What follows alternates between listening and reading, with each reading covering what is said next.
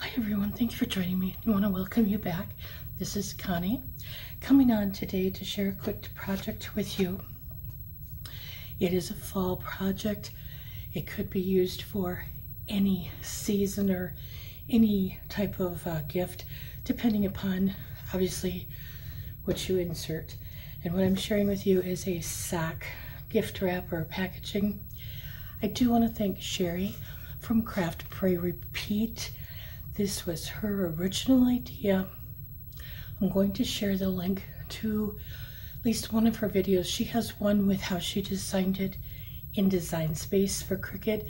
And then I think she also did one, I'm almost positive, one just using dies and how you could cut it and stuff. So I want to share that with you. But the paper piece I did do, I set this out of the way a moment. Excuse my voice. This is from Little Scraps of Heaven Designs. It is carving pumpkins. So if you are interested in that, I didn't do a paper piece on this. I did it quite late one night and just don't always have the opportunity to do the paper pieces. I apologize. I will try to get better at that. It does take some time, but I will try to start doing that with you. Again, excuse my voice. I don't know what's going on today. And then I do have a bow that I made. And yeah, I do have I put two bow sets together. But I'll just take out what I did here. Excuse that noise. These are the two pieces I did use. These are from AliExpress. I just used these, and what I did for this top piece was I just used the pens, or my bone folder, not a pencil, but this is what's handy. And then I just, curled my paper.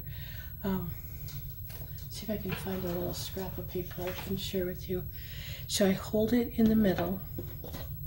So I hold it right here when it gets cut, and then I just take my bone folder and do it gently so you don't risk tearing, because this little piece in the middle isn't too much for it could tear easily. I'm sure you know that, but I just keep doing that. And then when I put it down, I just apply glue a little bit on the back, and then just adhere it, like this. So it's going to, let's see if I can get it to fold the other side and you get a better idea. So it's gonna, glue here, glue in the middle, and glue over here. So if you need a tutorial on how I do that, just let me know. I can share that with you. That's very simple to do. Whoa, noisy, I'm sorry. Okay, so I'm going to share with you, I'm going to try to stay in frame. I might be working somewhat sideways just because it's easier to do. Do want to let you know this sentiment was stamped. It's from Jaded Blossom Stamps, one of the fall ones. These two little leaves are part of the Carving Pumpkins design. Excuse me, I did just run them through different embossing folders just to give them a little texture. Even though they're small, it still gives them a lot of texture instead of just leaving them flat. I'm going to get these socks out of here so I don't manage to get those all glue. There, it's Pumpkin Please. It was a fall set I had purchased. And I'm going to set this aside for now. I'm going to share this with you. Again, this is on Sherry's channel, all the dimensions and everything. I did put a Design Space file together that if you're interested, you'll have to email me. I'll leave my email at the end. I can share that with you. I don't know if it's public or not. I apologize. And I know Sherry was having trouble getting hers public. So I did use tag bags, boxes, and more for the back piece. But you could design it with just Cricut basic shapes.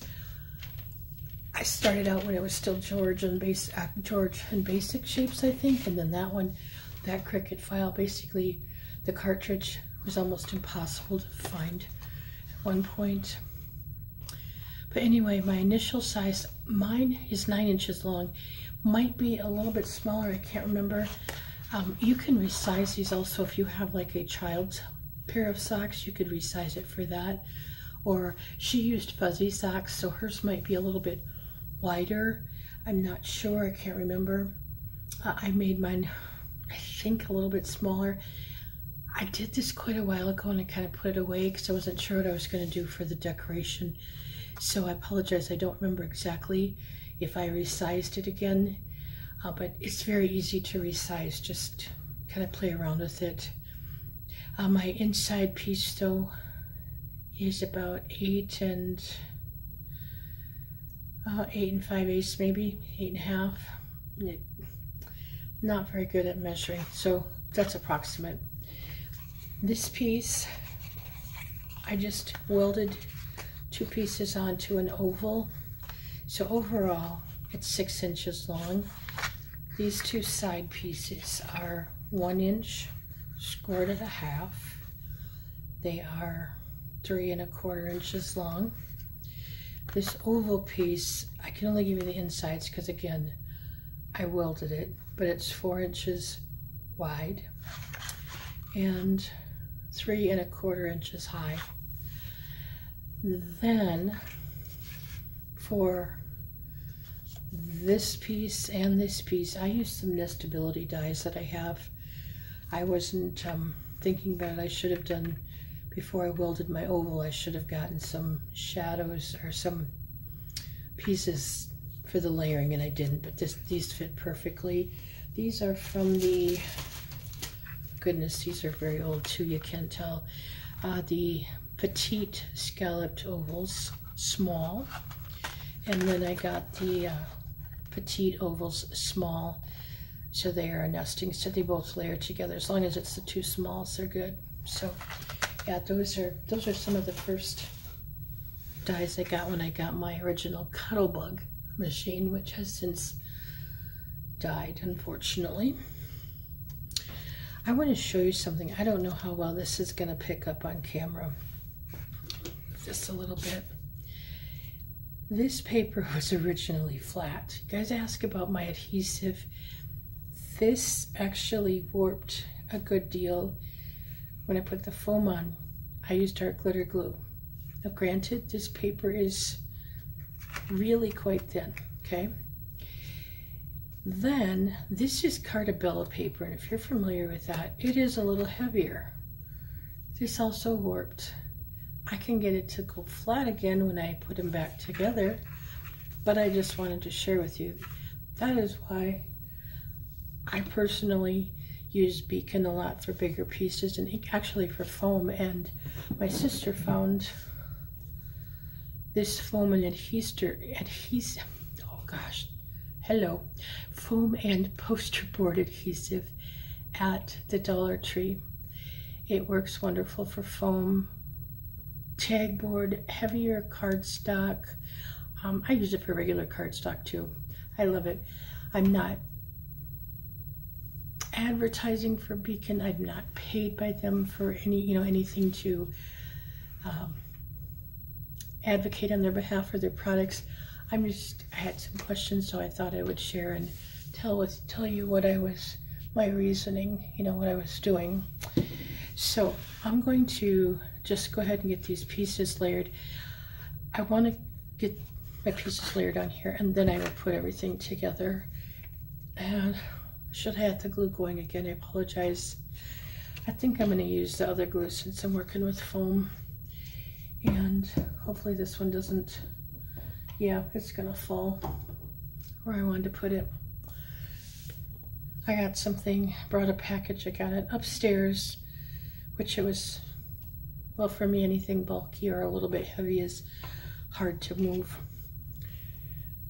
Went to open it and dropped the box. I was so mad. When I was doing this morning, I'm having a lot of problems again trying to hold on to things, so people probably think I'm a little bit slow, but mentally I just can't hang on to things, so it looks weird when I have to pick up things and do stuff. So I'll go through that first. A fun foam, or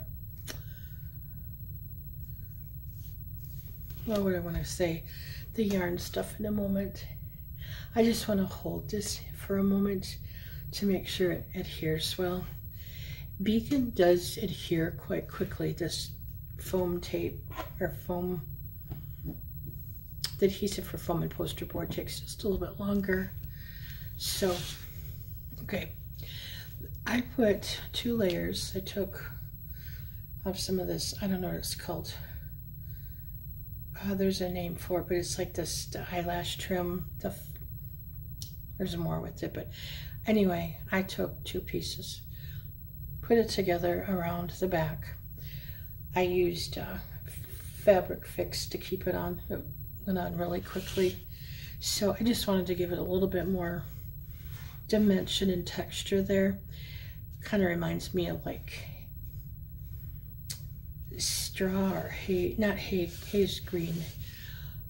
I finally gotten that straight. I'm not a farm girl, but like straw sticking out, or you know, and how mice will start getting into things. If you're not familiar with that, you're very lucky.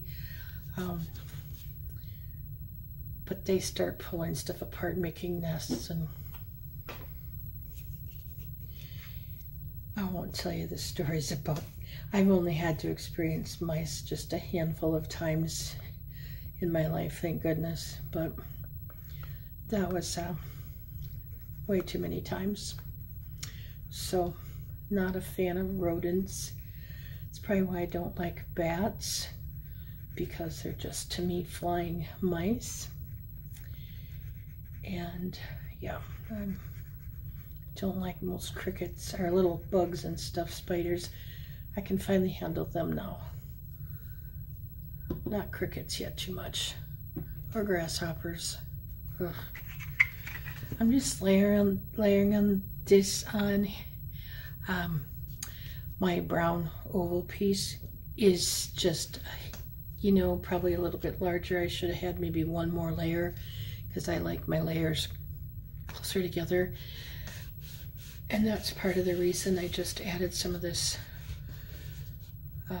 eyelash trim, just to kind of add some dimension also.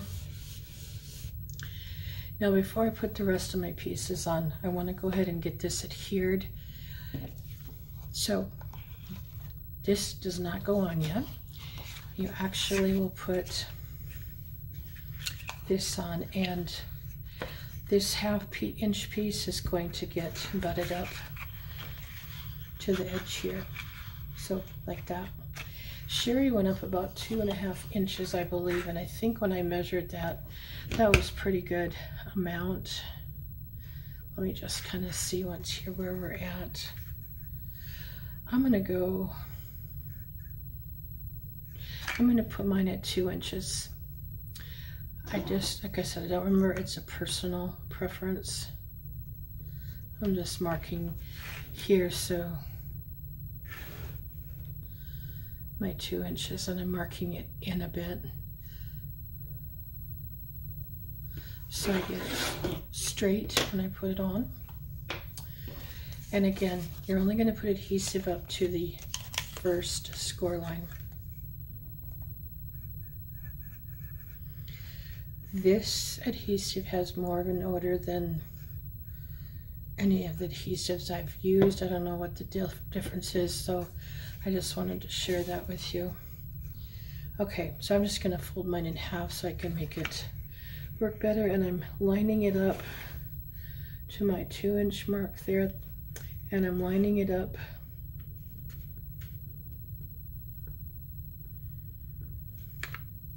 here. Okay, so the first score mark is lined up to the side. It's 2 inches up.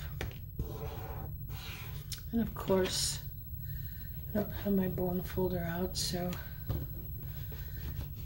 I'm using the acrylic side if you're wondering of my ruler. Excuse my reach. I will need my bone folder for the other side. Okay. Now, You still don't want to put this piece in. You're going to just put it in later because you want this on top of this 1/2 inch piece, okay? So you'll be able to get it in. Even if you use tape, you'll still be able to get it in there. So again, just putting glue out to the 1/2 inch mark. I apologize, I'm trying to stay in frame the best I can here. I don't have a lot of working room. And what I'm doing is basically folding this back a moment so I can see where I get this straight as possible. So again, marking at the 2 inch line there. Lining it up at this side over here.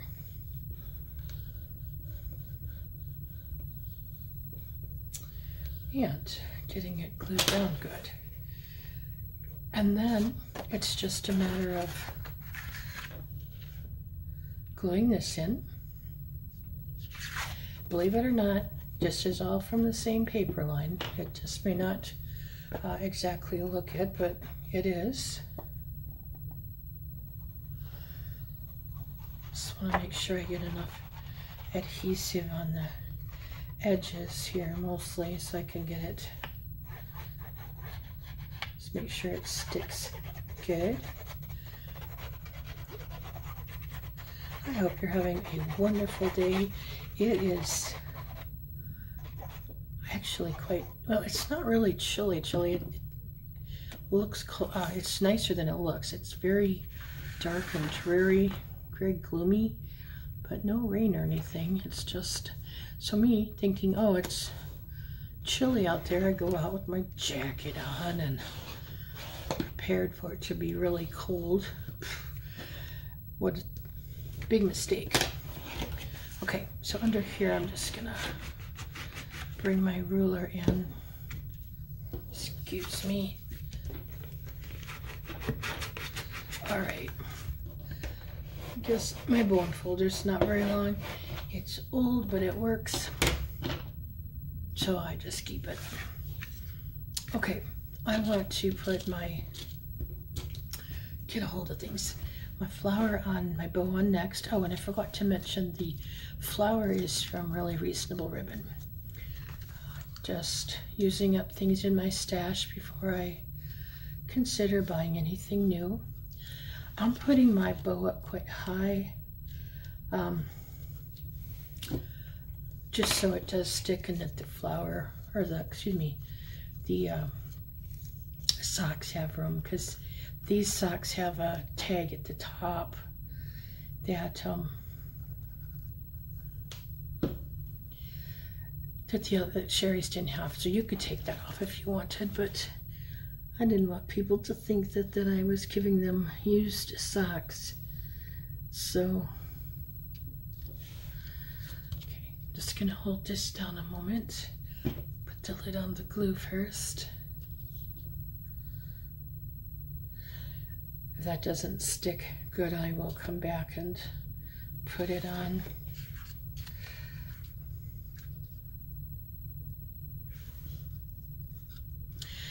I've also, I think I mentioned this, I've used like the beacon and art glitter glue together.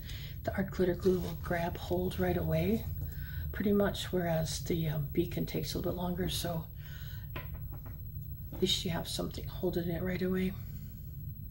So now what I'm doing is just putting some glue on my leaves here. And these are cut at about,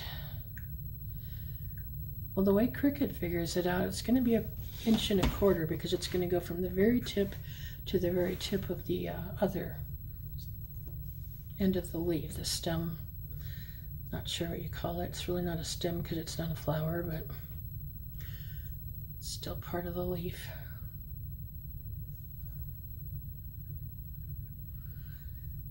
I can only tell you that flower, excuse me, that leaf went through like a Swiss dot folder. I have no idea what this one went through. Really don't. I'm going to put these all on before I attach this, but do what works for me. This is up on a lower layer of foam tape. I forgot to mention that. The very first layer is, and then this one also is. So it's like 3 layers here I'm working with.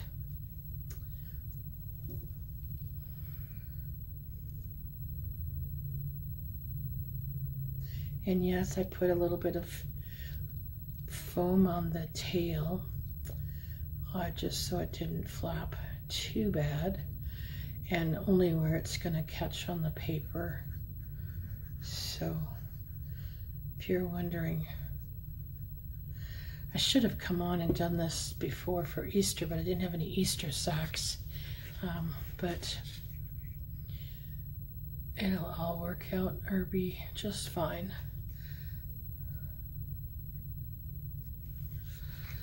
Make sure I get this on halfway straight. Lately I can't. I'm gonna go with that. I can't get things straight. I don't know what the deal is, but